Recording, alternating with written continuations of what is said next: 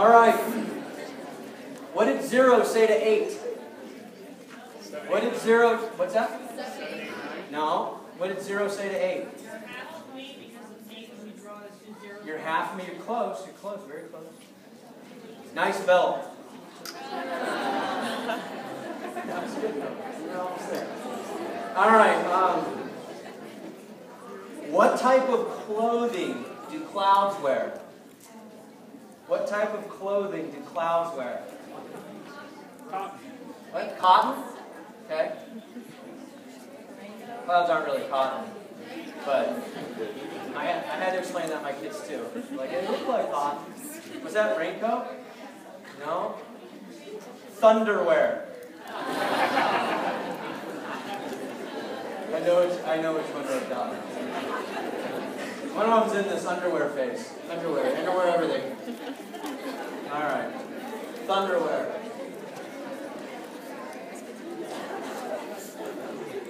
I'm going to have to be more interesting than normal, huh? Because I'm competing with no internet. That is a tall order right there, my friends. Okay? All right, we're in chapter 12. And the way that I like to organize this is I like to talk about nerve physiology first, and then we get into muscle contraction. So we're kind of tracking with lab. We're a little bit behind them, meaning that in lab you cover cranial nerves. You've covered histology on the nerves. Okay, now you're into muscle. Well, the reason I want to cover nerve physiology first before we get to muscle is in order to get muscle contraction, you actually have to have a nerve stimulation. Okay, you have to have something happening telling the muscle to do it. Now, in cardiac muscle, that signal is autorhythmic, but there's still an electrical network. There are still nerves, but those nerves come from an area that's autorhythmic. Okay? And in smooth muscle is under involuntary control. That doesn't mean that it's not innervative. It means you don't consciously have to think about it. So we're going to start getting into the nervous system of stuff that you're aware of and stuff that you're not aware of. Okay? So you can see these architectures here and here. We're going to start talking about nerve microarchitecture. We're going to classify nerves. What are nerves? They're basic level. What are they? They're individual neurons that send and receive electrical and chemical signals, and they transport the signals to the brain in order to get a reaction. I agree. I totally agree with that. That's what they do. But what are they by classification? Yeah. Electrical pathways. I agree. What else are they? What's that? They're cells. They're just a cell, guys. Those two students are totally correct. But here's the problem. The students look at nerves and are like, oh, this is so complicated. Like, I don't get it. Like, which way's up? Okay. Is that the head, or is that, a lot of feet, or multiple head? I don't get it. I'm confused. These are just cells. So if you think back to basic biology, cell biology, we're going to have a nucleus. Okay, we're going to have intracellular organelles. We're going to have a cytoplasm inside. We're going to have a membrane on the outside. Okay? True, they are cells that actually are specialized. So they're specialized cells that can trigger, stimulate, or propagate an electrical signal. But all cells of the body can actually do that. These guys have specialized functions in order to regulate whether or not it happens. Okay? If you don't believe me, we could get some wire, bare wire, because the electricity still works, and I can prove to you that other cells conduct electricity. Okay? You've probably seen that yourself. You've probably accidentally been electrocuted a little bit. Okay? And it's not just your neurons that are responding. All right. So what do? Well, they do a couple of different things. They perceive stimuli. This is the way that we connect with our outside environment. We have sensory receptors. And those sensory receptors are neuronal pathways that are receiving input. Then that input goes to a location in the body that integrates the signal. It takes the signal and it sends it maybe in a couple of different spots, a couple of different locations. Okay? For example, that input might come in and say, oh, it's bright. Okay? Other input might come in and say, it's also hot. Other input might come into play and say, it's humid. Okay, so we integrate all these signals via neurons. Then we actually do something with it. We have an output side to the nervous system. We're going to not just receive information. You know, for example, if a fire alarm went off, we would hear the fire alarm. We would integrate it and process it saying, I think that means we're supposed to exit. And then we would get up and we would do something about it. And the nervous system just interfaced with sensory, integration, and output. Sometimes the output isn't necessarily muscles, like walking. Sometimes the output may be glands or organs that are going to secrete something. Think about a meal that you just had, right? It's sort of middle of the afternoon. You just had lunch, and now there's input to the GI tract saying that you have certain compounds that you need to chemically break down, which is digestion. So you're going to start releasing from glands certain enzymes in order to take care of the carbohydrates or the fats or the proteins that you've actually consumed. So you can kind of see in this figure 1, 2, and 3, we have sensory input, then it's integrated, and then we do something about it as motor output. Our sensory input is also referred to as afferent. A-F-F-E-R-E-N-T. Afferent neurons. And our motor is referred to as efferent. E-F-F-E-R-E-N-T. So we organize the nervous system really into two main categories. And you've covered this in lab, so this is a little bit review. Don't worry, at the end of the lecture we'll get into brand new stuff. We have the central nervous system, which is made up of the brain and the spinal cord. And that's it. And then the peripheral nervous system is everything outside of that. Everything that's in the periphery, not in the center. So the brain and the spinal cord serves as this main integrating center.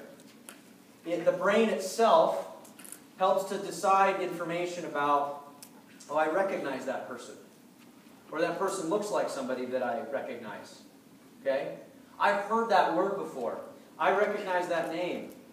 I've smelled that smell. That's pizza. Right? There isn't a person in here, whether you like it or not, that wouldn't recognize the smell of pizza. Right? So the brain integrates that information. Now the spinal cord also does that. We'll talk about that a little later in the semester. But the integrations that happen at the level of spinal cord are a lot of reflexes. And then the periphery. Nerves that leave the central nervous system to interact with the peripheral tissues and organs are part of your peripheral nervous system. So we call the central nervous system the CNS and the peripheral nervous system the PNS. And if you look under the list, that links the body to the central nervous system. That's what the peripheral nervous system does. But if you look at what's under here, the spinal nerves that come off the spine and leave are part of the peripheral nervous system, as well as the cranial nerves. Now, we tend to cover cranial nerves in laboratory when we cover the brain because you can see them. But if you think about the sheep brain dissection that you did, those nerves that are cranial nerves are coming out. Right? The olfactory nerve and the optic nerve you can actually physically see. Those are the ones that are most obvious.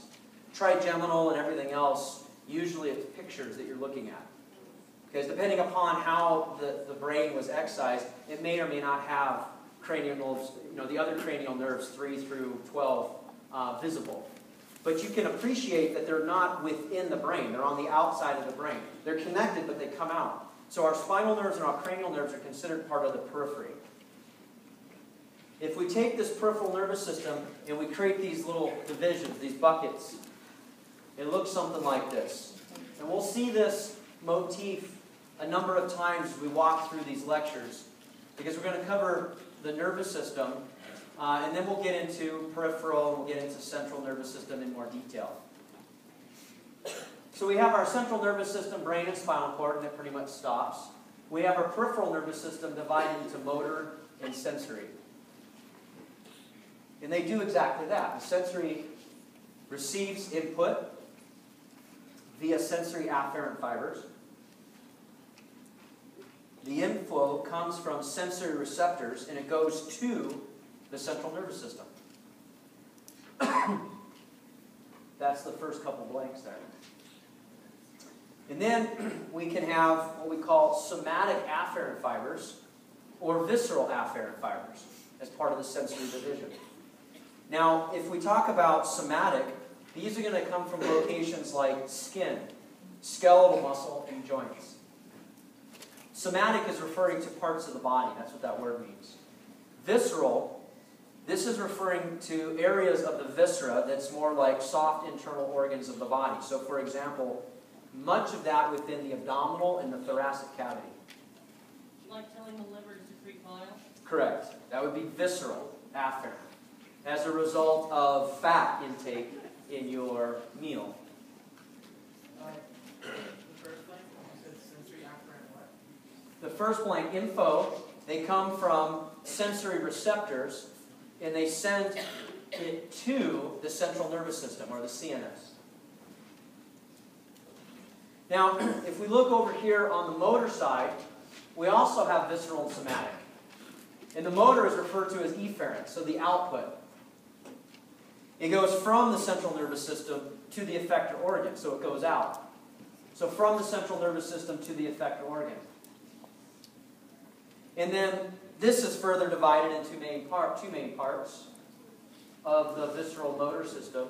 We have what we call our sympathetic branch and our parasympathetic branch. Now, what does each branch do? Who can answer what the sympathetic peripheral nervous system is responsible for? Like a fight or flight? Fight or flight. So we hear that. What does that mean? It's true. But what does that mean if you're not familiar with those buzzwords? Raising heart rate. Increasing respirations. Increasing metabolic rate. Okay? Getting you ready to run or stay and fight. Okay? Sympathetic, fight or flight. Parasympathetic, what does that dominate? What does that control? Rest and digest. Okay, this is slowing things down. So rest and digest. Why digest? Because when you consume a meal, you actually want to slowly bring the chyme. The chyme is the word we use for digested food that's been broken down. And that chyme is full of nutrition. And you want to slowly move it through the GI tract so that you can absorb nutrition out of it. Okay? So this is our general overview of where we're going to spend some time over the next few lectures. Now, if we look at somatic nervous system, this is under voluntary control. Voluntary control. And the CNS goes out to skeletal muscles so that you can run, or that you can write, or that you can brush your teeth. Okay, that you can do the motor activities to get through your day. Then the autonomic nervous system is also another name for visceral. So the visceral, another substitution word would be autonomic. That's like automatic. You don't necessarily think about, am I going to release bile, okay, from the gallbladder? Is it time to manufacture bile by the liver? Okay? Do I need to have pancreatic enzymes being released? You're not sitting here thinking about that. It's under autonomic control. Okay? And that autonomic or that visceral control is where we get our sympathetic and our parasympathetic divisions that we just talked about. So the autonomic tends to regulate and dominate things that are under smooth muscle function. Smooth muscle function. That's where you usually see the autonomic or the visceral. Now, cardiac will be influenced as well. Skeletal is usually somatic, and Most of the body is actually smooth muscle. You have, obviously, the heart, but it's in comparison to the amount of smooth muscle you have, cardiac muscle is in far limited supply. Would breathing be a little bit of both? Because like sometimes you can control your breathing. That's correct. When you do things that you're like, Yeah. So when we start digesting through all of the material, you'll see that there's the ability to override certain things that are under autonomic control, like breathing that was just asked about. So breathing, when you're sleeping, you don't have to think about it. It happens on its own. And inhalation is an active muscle contraction. So the diaphragm is our main respiratory muscle. And when it contracts, it flattens. And that increases the thoracic cavity space, creating low pressure. And then air rushes in from high pressure atmospheric to inside. And then when the diaphragm relaxes, it moves up in a dome shape. It decreases the size of the thoracic cavity, and that forces air out, and that's exhalation. So under resting conditions, exhalation is passive. But you can actually we could all say this right now. Ready? Take a deep breath and exhale forcefully. Right? So you can override some of the autonomic functions. Not always, but in many cases you can. So let's take a peek at some of the physiology at the level of the cells. So if we look at nerve cells and glial cells, these are the two main types of cells that we see within nervous tissue. Neurons, first up, they're excitable cells. What does that mean to you? Excitable cells. They respond to a stimulus. Okay? So they're excitable cells. The neuroglia typically aren't going to be excitable cells. They're supporting type of cells. They form a support role. Neuroglia are what we call glial cells. So you can see on this picture, here is a neuron right here. And we have a couple of different peripheral cells that are in association with that neuron. And those are glial cells. They're 9 to 10 times more prevalent than neurons.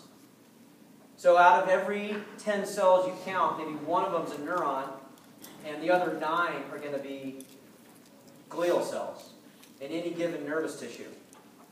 We have 4 different types in the central nervous system, and we have 2 types that we find in the periphery. If we look at the central nervous system, we've got these 4 to characterize. Astrocytes. They're the most abundant. You can see a picture of an astrocyte right here. They're conveniently colored blue, green for you. I'm just kidding. They're just colored that way in the slide. Okay? But what they do is you're going to see them physically connected to the neuron and then physically attached to the capillary. They help to structurally support the neuron, hold it in place, suspend it, brace, allow it mechanically to be stabilized. In addition to that, because they're connecting the neurons to the blood vessel, they actually facilitate the exchange of nutrition between the blood vessel and the neuron, and the removal of waste products. So they're kind of this intermediary that serves this support role mechanically as well as physiologically. These astrocytes, early in development, also help to guide the developing neuron so it knows where to go. Okay? The microglia. The microglia are these little guys right here. And they serve a macrophage-like activity. Who knows what macrophages do? Eat up any foreign matter. Okay, so they chew up debris, eat up foreign matter. They phagocytose is the word that we use. Macrophages have a phagocytic activity where they kind of clean up damaged tissue or debris. Microglia are neuronal-like macrophages. They're small, and they don't have quite the capacity that macrophages do, so they're called microglial cells. Okay, but in a stroke patient in nervous tissue in the brain, you would expect to see microglial cells in that scar tissue, and those microglial cells are what are actually laying down that fibrotic lesion. Okay, microglial cells. So they serve a cleanup function. Then we have these ependymal cells. They line the central cavities, right here. They line the central cavities of the brain and the spinal cord, and they form a barrier between the blood and the brain. And they allow for CSF production, cerebrospinal fluid production. The oligodendrocytes, the last one on our list, the oligodendrocytes right here. You can see how they're in between these two neurons, and they are what form this myelin covering or this wrapping. Do you guys remember, if you read ahead, what does myelin do for us? It protects. And it protects the axon and also speeds up the process that it takes for the chemical or the electro current to pass. Okay, so it insulates the nerve. Okay, so it does have a protection type of role. But the physiologic role is what she said secondly as well, which is it helps to speed up the action potential, the electrical signal. And we're going to look at that very carefully. Now, if we compare this to what's going on in the peripheral nervous system, we only have two. It's much easier to remember. The two that we have here are satellite cells. They surround the neuron cell body, or the soma. They provide electrical insulation, and they also regulate the chemical environment around the nerve. So what cell does that sound like? What's its counterpart in the central nervous system? The astrocyte. So the astrocyte and the satellite cells are kind of synonymous in different areas of the nervous system. And then the Schwann cell, they're actually what manufactures the myelin sheath in the periphery.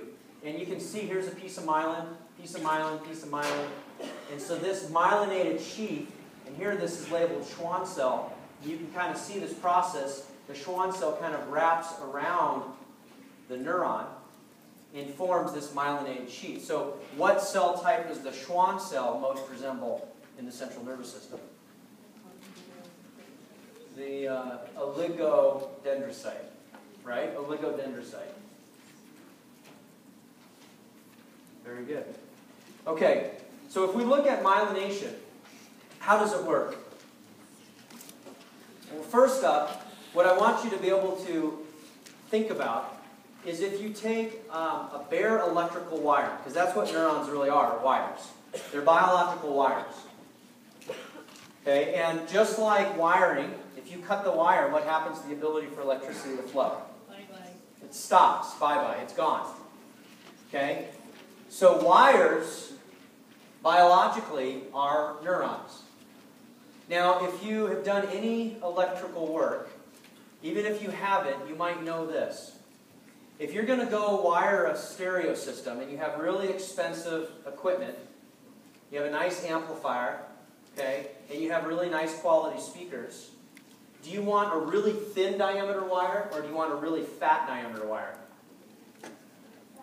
Fat. You want a big diameter wire to carry more current. The other thing is, do you want inexpensive insulation around the wire to preserve the integrity of the electrical signal, or do you want high quality insulation around your electrical wire? You want high quality.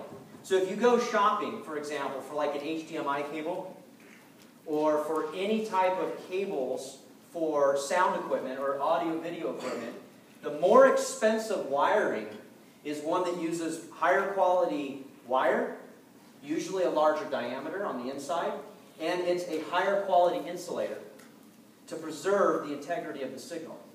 That's exactly what happens biologically here.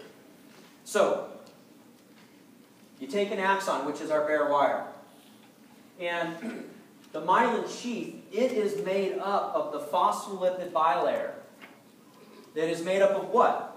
It's fat, lipid, and it has transmembrane proteins that are embedded in it, right? So if you took a phospholipid bilayer and you put a wire or a neuron and then you kind of rolled it, right? And you're rolling it and rolling it and rolling it, you're going to get layers like making a cinnamon roll. You're going to make layers and layers and layers of this phospholipid bilayer that has proteins embedded in it. Does that make sense? And as you do that, you can see you start creating a thicker insulator to preserve the underlying signal that's inside the cell. Okay?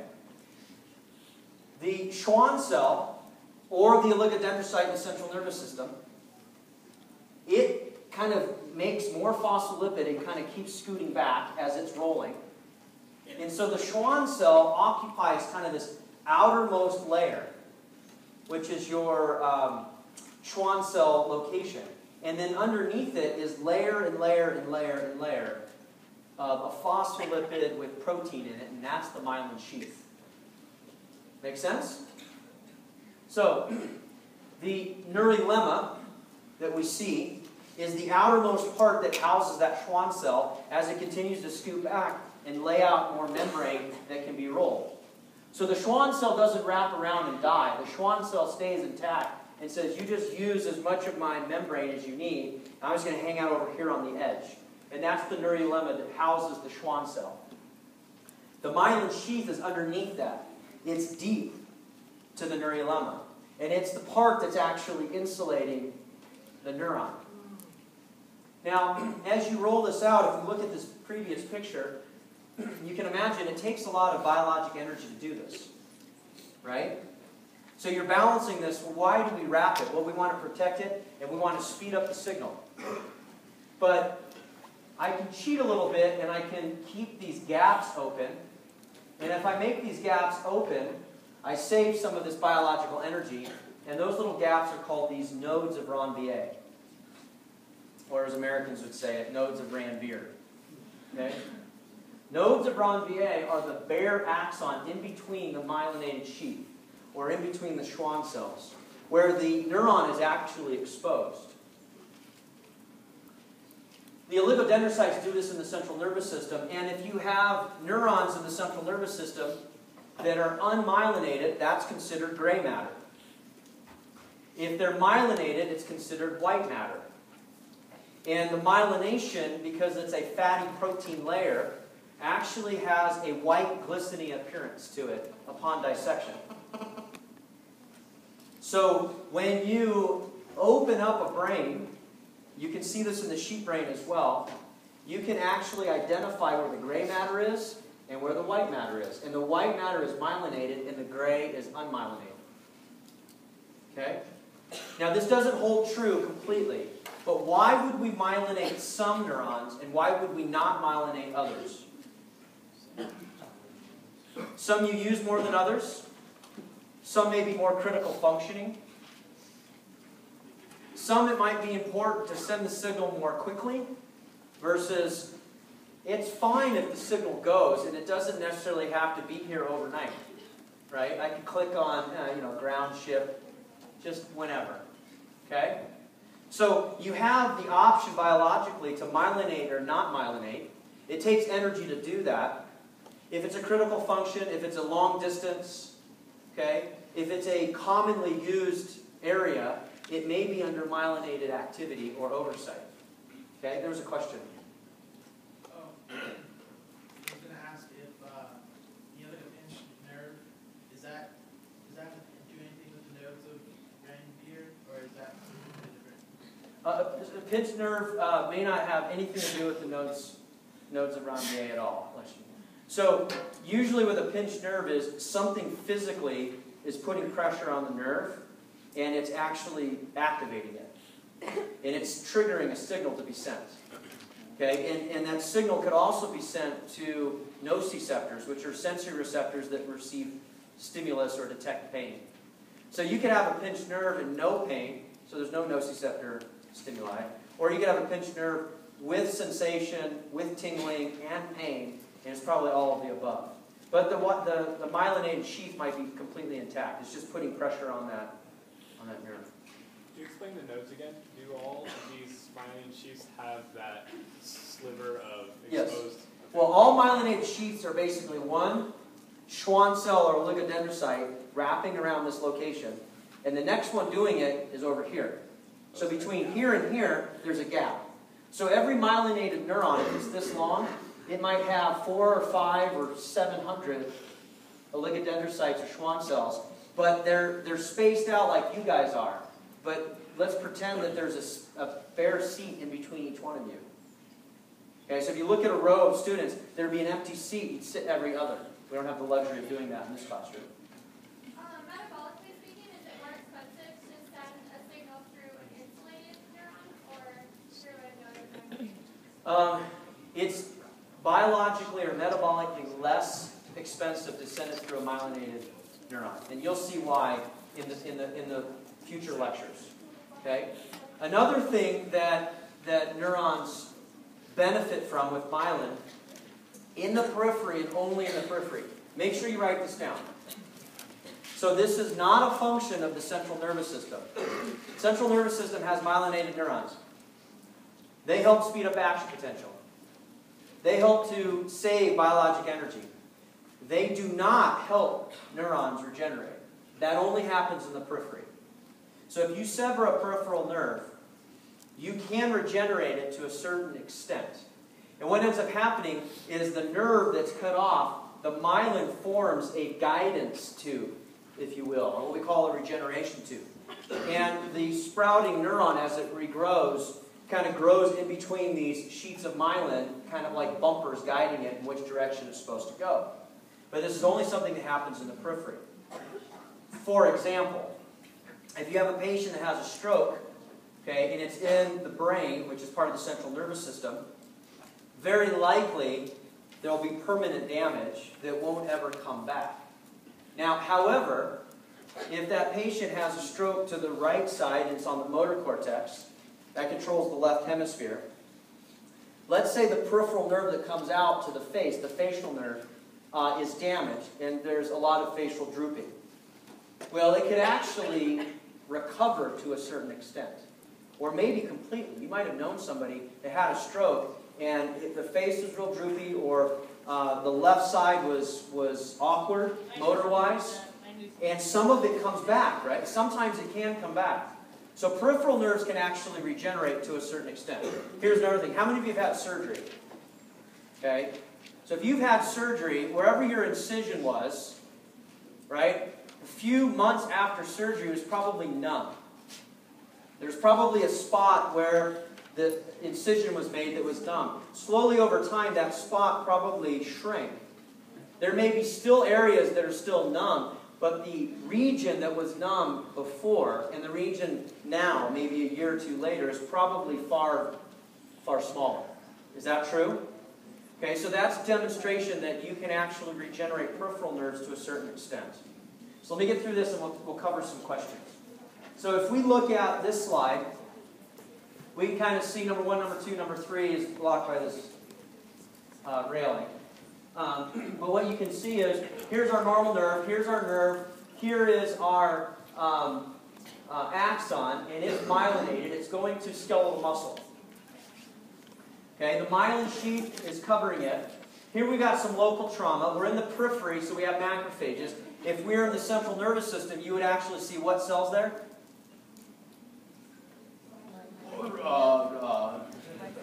I dropped that one quickly on you. Yeah? Microglia. Nicely done.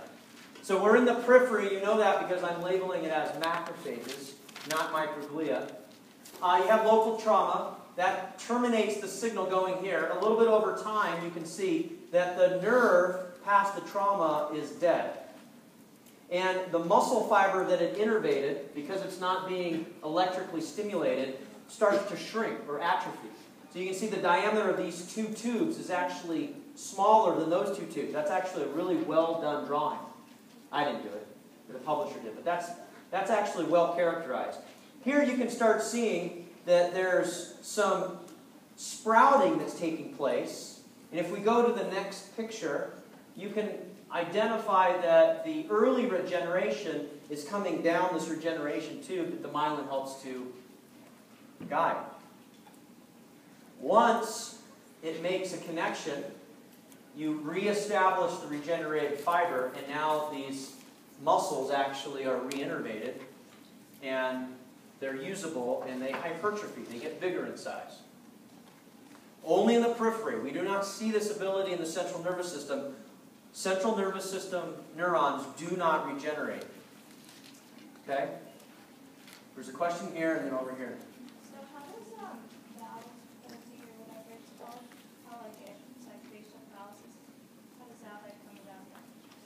If, like, So Bell's palsy is an interesting phenomenon. It's actually rather common in college-age students. You might have known someone that had it. Usually this is an irritation or inflammation of the facial nerve, and it will subside, typically. Treatments usually include like corticosteroid treatments to try to decrease and lessen the inflammatory response around the nerve. And when that kind of subsides, then the irritation to the nerve goes away. What Bell's palsy is an inflammation of usually facial nerve, the facial nerve, and depending upon what side it is, you'll get one side of the face that's kind of droopy, or the eye is kind of like droopy or really wide open, because you lose the muscle tone. And so those patients are usually really young, and their very symptoms are like a stroke patient who's very old, and then they go in for testing and realize that there's an inflammation going on about the facial nerve. They treat the inflammation, a lot of times the Bell's palsy will be gone or be fixed, remedied. Okay? This question over here.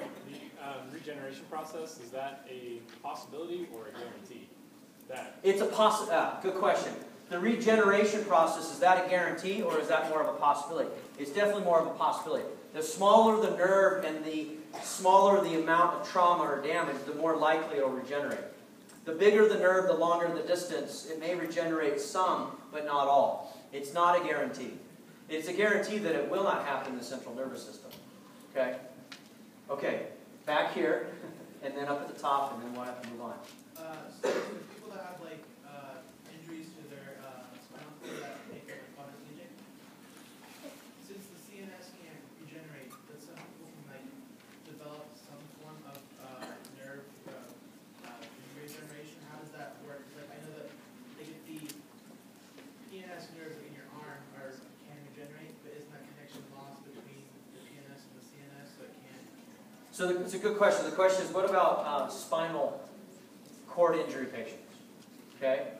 So obviously it's not simple. So it's going to sound like a simple explanation, but it's very complex. The central nervous system, generally speaking, if you fracture and sever the spinal cord, where you sever it, it will not go back. It will not grow back. It will not regenerate. That's what all neurosurgeons will tell you. The problem is in trauma, it's sometimes difficult to determine the extent of the injury. And so once all of the inflammation dies down, a month or two later is when you may realize what's the extent of the damage. Okay? So a lot of times it looks like there's paralysis and then there's recovery in a spinal cord injury patient. The central dogma, or the common thought process of what happened is the trauma that took place to sever the spinal cord wasn't complete. It wasn't all the way through. But the resulting traumatic injury was so big, the inflammation shut down the distal nerves, and when you recover, that connection that's still maintained is allowed to be used. Now in the periphery, we know we have great documentation that regenerates there, so there's not controversial discussions there. But usually the explanation about those cases is it probably wasn't a complete severing, otherwise we wouldn't have seen the recovery, if you will. But it emphasizes why PT is so important in these patients. Because you don't want to just say, well, spinal cord injury, guess you're never going to walk. You want to hope for the best, and that's why many of you are going into this field. And you're going to be dealing with spinal cord injuries. You're going to be dealing with nerve damage. You're going to be dealing with pinched nerves or ruptured discs. We'll get to some of those later. Okay, last question, then I got to get going. Oh, someone just hopped in on your question. Sorry. Where are you? No, the gentleman was talking, then we'll take the young lady in the back. What about in the case of dislocation? Dislocation of what? Like, let's say you dislocate your elbow, like the nerves from, like, cranial nerves, like, number 7 on, like, the outside, would it just shut down? It just got set? If you dislocate a joint, but you don't damage the nerve, is that what you're asking? You do damage the nerve. Or you do damage the nerve. So depending upon how extensive the damage is to the nerve, it'll probably be able to be repaired at some level, in the periphery. As long as all the joints are in the periphery. Okay. And yes? Okay, Miss, and then we'll move on. You were talking about people who have surgery and they have numb sections around the Right. incision, and you were talking about like 3 to 6 months, a couple years. If a person had a major surgery, say 9 years ago, and still has numb spots, would you say that it's after such a long period of time, those numb spots will never get Most likely, yes. back? Yeah. 9 years is a long time to allow for nerves to regenerate in the periphery. If the numbness hasn't completely gone away, that's probably where it'll be staying. Yep. Okay? Maybe it wasn't the answer you were hoping for, but that's probably the reality. Okay? Okay. If we look about neurons, they're long-living. Our neurons are supposed to be lasting us a lifetime. That's the plan. Okay? So because of that, they don't divide. They're amitotic. So you've heard this statement probably. Probably happened sometime in high school at a party, I'm guessing. That when you kill brain cells, they don't come back. It's true. Okay? You're like, crap. Dude, the guy that told me that was such a moron. I just never believed him. Well, he was right. Okay? Maybe only about that topic, but he was right at least once in his life. So they're amitotic, they don't divide. You're born with more central nervous system cells than what you're going to probably need or use. And there's a rate of death that takes place as we get older. It also is beneficial for us. We have complicated, I'm not a neurophysiology expert, nor am I a neurosurgeon, but there are cases of patients that have strokes. And while the nerves in the central nervous system do not regenerate, if there are pathways that are in close proximity, you can actually, because of the plasticity of the nervous system, that word means that it can adapt. Proof of that is, how many of you play a musical instrument or are fairly skilled at a sport? Raise your hand. Okay? How many of you can write? That should be everybody, and you all should not be texting because the internet's down, so you should all be raising your hand. When you first learned how to write or play the piano or shoot a basketball, how was it to where you are now? It's terrible, okay? Evidence of that is right with the other hand, and see how they compare, okay? You can train the other hand to write just as well as your dominant hand, because the nervous system is plastic. And that's why PT in post-stroke patients is so beneficial. You can't regenerate those central nervous system, but you can actually utilize pathways that aren't being used through other electrical signals to conduct some of the same types of activities. And you can reprogram or retrain the nervous system. Okay? So they're amitotic, they don't divide, except for a very special case. Memory neurons actually divide. Memory neurons that are found in the hippocampus, as well as olfactory neurons. They also divide. You're like, what? Well, there's an interesting link between memory and olfaction. That's the sense of smell. Case in point. Think about a favorite childhood memory right now. Okay? Think if you can associate a smell with that memory. Like, I'm making stuff up, but maybe you have a fond memory of like your grandmother, okay, or your grandfather. And it's like, you could be walking through the mall and you smell her perfume, as disgusting as it might have been, but it reminds you of grandma, and you're like, oh, that reminds me of my grandma. Or maybe she was a great cook, or liked to bake. Because every time you smell like a turkey in the oven, you think of Thanksgiving at grandma's house. So our sense of smell is very closely tied to memory. Okay? So those are the only two neurons that actually do divide. They have a very high metabolic rate, neurons in general. And you can see their general architecture here that we've shown a few times. This is our cell body, our soma, the nucleus, demonstrating that it's just a cell. But it has this elongated, stretched out portion of it, which is the axon. And this terminates down here, and this is going to innervate onto either an effector organ or another neuron. And up top here, these little branches, which is really what dendrites mean, is where it receives signals, electrical signals, from another neighboring neuron, for example. Okay? So they have bundles of these arm-like projections or processes. If we're talking about a group of neurons in the central nervous system, we usually use the nomenclature of tract. So nerve tracts are tracts that move from like the left hemisphere to the right hemisphere. Or nerve tracts are tracts that come from the motor cortex and come down, actually they come down the ventral root horn of the spinal cord, and they're going to project out. When they leave the central nervous system, then we usually call them nerves in the periphery, or nerve bundles. So it's just a nomenclature identification that it gives us an idea of where we are. So if we look at some of the other things that I've already kind of talked about, in the very beginning of the lecture I made the statement, these are just cells. Neurophysiologists would be upset with that statement, but I'm just trying to prove a point that they're not as scary as they might look. You know about cells. You know that they have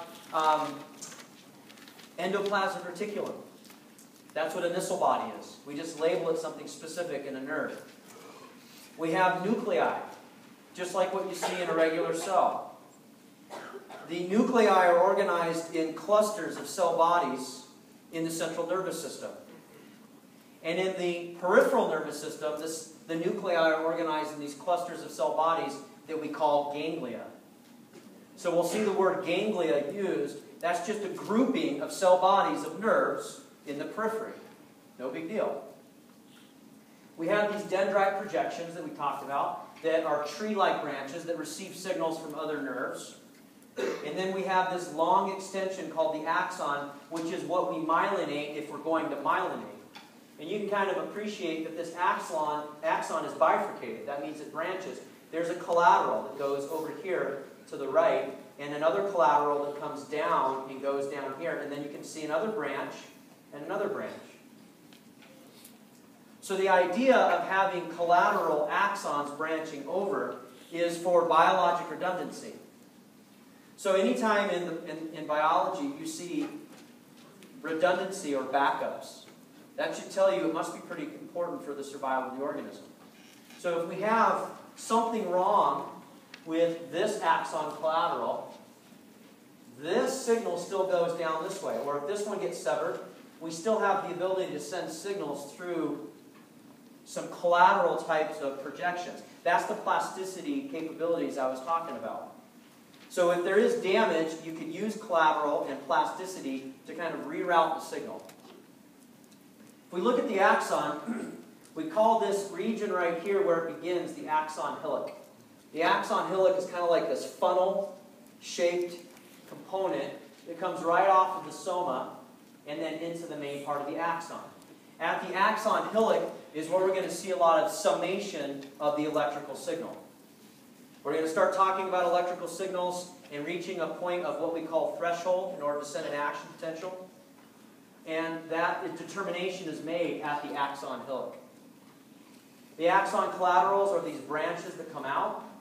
The terminal branches are when you get down to the end of the axon, just before you get to the synaptic knob.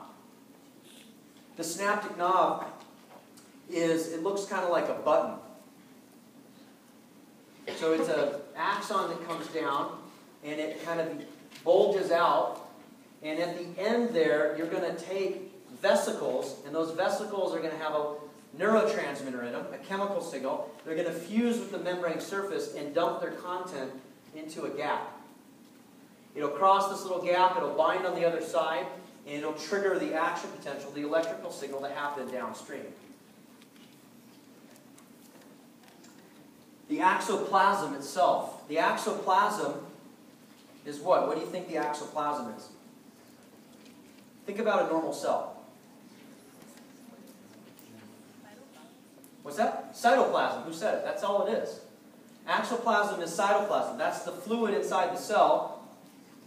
And this happens to be a specialized cell called a nerve. So down the axon, we have what we call axoplasm. We also have what we call axoplasmic flow, which isn't on the slide. But axoplasmic flow is how you get these these chemical signals down to the synaptic knob. You manufacture them here from a signal from the nucleus, creates a protein, transcribes the RNA, translates the protein, puts it in a vesicle, and that vesicle gets propagated via axoplasmic flow to the synaptic knob where it's going to stay. Okay? The axolemma. What's the axolemma? What's the axolemma on a nerve? No idea? No. It's just the cell membrane, guys. It's just the cell membrane. You're doing the reading, right? Mm-hmm. Internet's down. Can't read. Okay. Hopefully it's back up by Monday. Okay, so here's a electron micrograph showing the details. This is, you see this round structure in the background? Yeah. That's the second neuron. And in the foreground towards you are the very ends, the synaptic knobs of neuron number 1. So neuron number 1 synaptic knobs innervating onto neuron number 2. And you can kind of see how close in proximity. You see there's a little bit of a gap right here. These guys look like they're touching, but they're not. If you look like right here at the right angle, you can see that there's a little bit of a gap. Look at all of those synaptic knobs. Every single one of them has vesicles in their presynaptic side. The postsynaptic side is the other neuron. And the gap in between is called the synapse, or the cleft, the synaptic cleft. So if we categorize these neurons, we can categorize them a number of ways. We can do this structurally or functionally. We've already kind of talked about it functionally. We'll come back to that just one more time. But structurally, this is how we would look at them. They don't all necessarily look like these drawings that we've drawn. In fact, most commonly, they look like this. Multipolar neurons.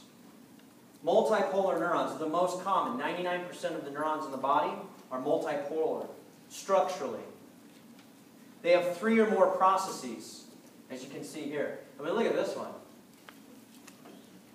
Multipolar neurons have many dendrites. Some of them even have no axon. So you can see right here, lots of dendrites, and well, I guess there's an axon right here, but some of them won't even have an axon in some cases. Most of the neurons in the brain are multipolar structurally. Bipolar. Bipolar is the one that we like to draw because it's nice and clean. Okay, it's our model neuron. If only all neurons could look like the model.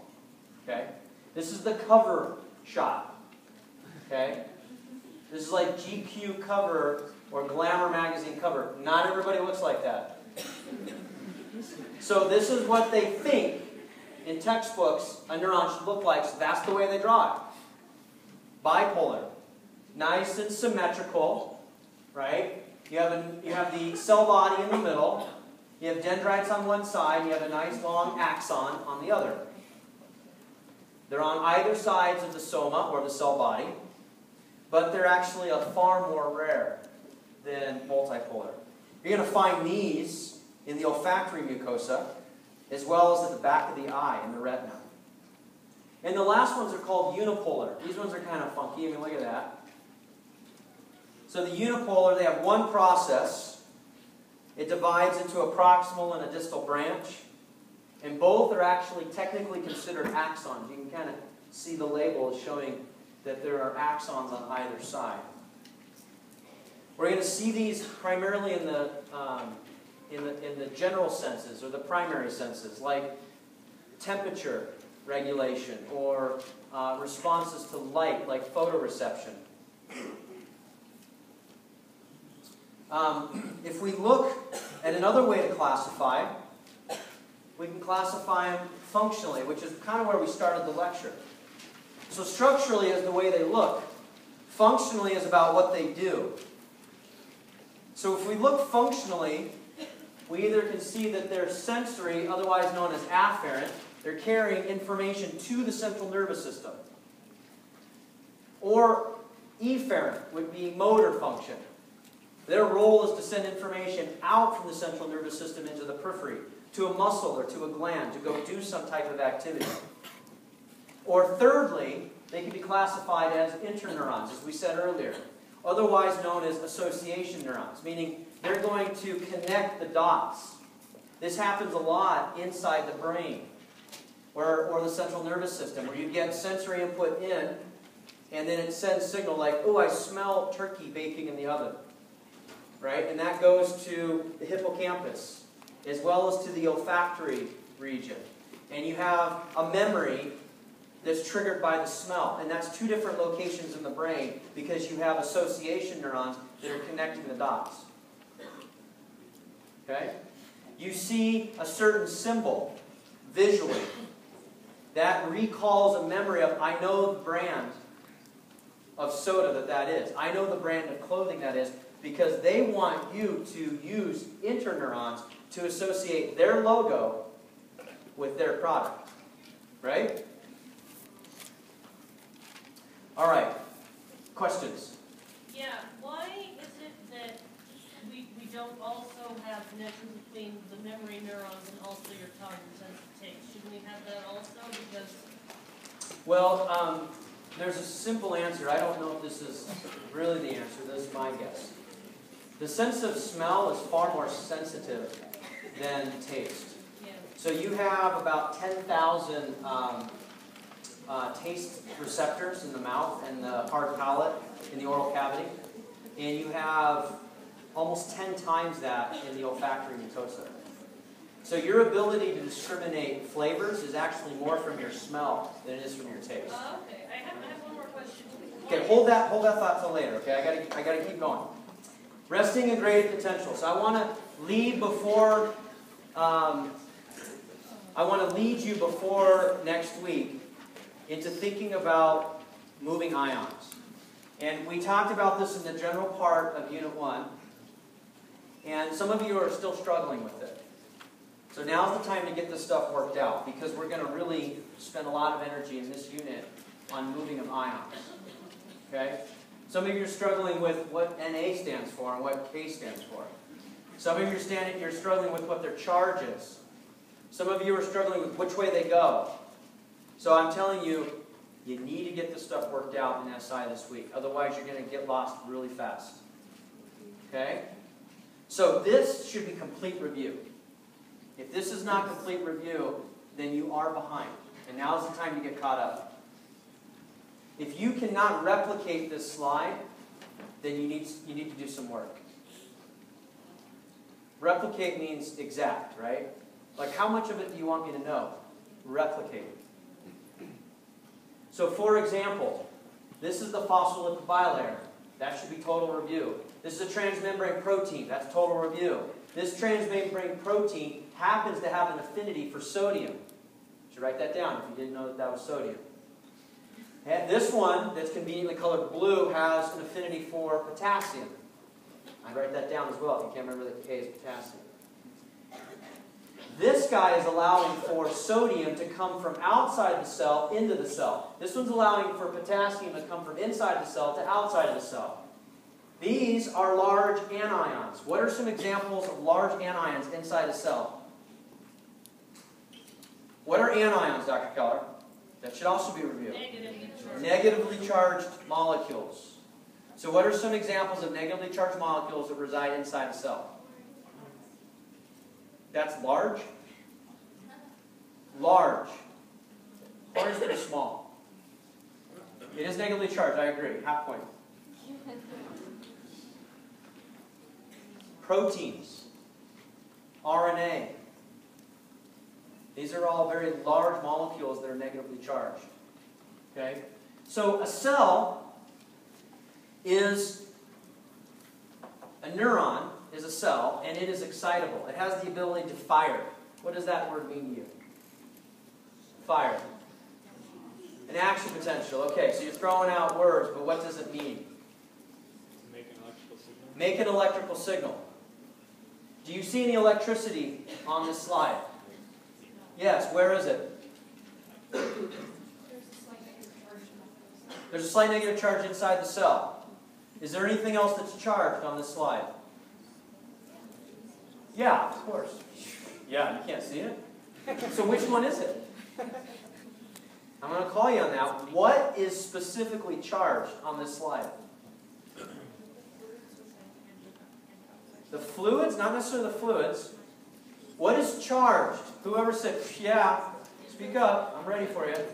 What is charged on this slide? Sodium is charged. What's its charge? +1. Holy crap, sounds like chemistry, Keller. It is. That's why you took it. What else is charged? Potassium. Nicely done. So if we move sodium and potassium in different directions, are we moving electricity? Yes. Let me repeat that. If we move sodium or potassium, are we moving electricity? Yes, because why? Because they're charged. So the way the cell likes to set this up, this is the extracellular fluid, this is the intracellular fluid down here, is we have a pump. You're like, oh man, I just had it down and now you threw in the pump thing. You have a sodium-potassium pump, and it pumps how many sodiums in which direction? 3 sodiums where? Out. It's not even shown on the slide. You could draw it in right over here. The sodium-potassium pump pumps 3 sodiums out, and it pumps 2 potassiums in. Remember that? That makes sodium build up to about 145 milliequivalent per liter outside the cell. It makes potassium build up to about the same, about 145 to 150 milliequivalent per liter. I would just memorize the number of 145 because it's pretty much the same between both of them. So it's high sodium outside, high potassium inside. If I open a sodium channel, what happens? Via diffusion. Sodium wants to come in. If I open a potassium channel, that's correct. Which direction does it want to go via diffusion? Out. Okay, very good. So now, if we look at regulating what goes in and out, this is where we can start moving ions. So here you can see, here is a nerve. This is big giant red arrows. Pay attention to me, that's what that means. That's the direction current's going. Here, this box diagram is this dendrite receiving an electrical signal, and that's what's blown up down here. You with me? So here we have high sodium out. Remember, the sodium is always colored orange on our slides. Sodium is high outside the cell. If you have a ligand binding and opens the channel, sodium is going to rush in. If the resting membrane potential of the cell is typically negative, and sodium comes flooding in, what does that do to that electrical signal at that specific location inside the cell? It makes it positive. You've just moved electricity. All depolarization or an electrical signal is a difference in current. Right? That's why there's a positive and negative terminal on a battery. Have you ever taken a 9-volt and put it on your tongue? No. Okay, well you can, and you'll get a little bit of a shock. But it proves that electricity flows from one end to the other. Okay? So this is how you create an electrical signal inside the cell. Now, it could be a ligand. If it's a ligand or if it's electricity, like, how many of you have ever been to a gated community or live in a gated community where you have a garage door opener? Right? You push a button, and then the door goes, right? It's pretty cool. Or you punch in, it goes, right? And the door goes, I don't remember if it pounds before or after. Every community is different, it seems. But the gate's open, right? So that's electrical regulated gate. So it could be either ligand or voltage. Those are going to be active because they take some activity to take place, so they require energy or ATP. If you have just a channel that's open all the time, it's called a leak channel. An example of the leak channel is the potassium leak channel. There in neurons is a potassium leak channel that always stays open. And it always allows potassium to flow out. It's a little inefficient, but it serves a purpose that we'll talk about here next time we're together. So we have an example of a leak channel, which is the potassium leak channel, always open. And we have gated channel. That means it has a gate that can open and close. Okay? The last slide that I want to leave you with is this, before you pack up. You guys did a great job with no texting. I know you're like, right? Shaking, you're sitting on your hands. The resting membrane potential inside the cell is slightly negative. It's minus 70 millivolts inside a neuron. That's the same electricity that's found in the wall. This is in voltage. These are in millivolts, or 1/1000th of a volt. So it's little electricity, if you will. But it is voltage. It's electricity. It's just on a small scale because it's a very micro-architectural scale. If you insert an electrode inside the neuron and you measure it compared to outside the neuron, you see a difference. That's the potential. Potential is a difference in electrical signal. That resting membrane potential is really only at the very interface of the plasma membrane. If you move closer to the nucleus, it's essentially electrically zero. What sets the resting membrane potential? It doesn't necessarily set it. It helps to maintain it. The sodium, potassium, ATPase helps to maintain the resting membrane potential. Because you're losing 3 sodiums, and you're only bringing in 2 potassiums. You take out 3 positives, you only bring 2 positives in. That's a net difference of 1. You with me? But what establishes the resting membrane potential from the beginning is all those large negative anions. In addition to those large negative anions, like proteins and mRNA, you have the sodium-potassium pump that's always running. Okay? This is where we'll pick up Monday. Have a nice weekend.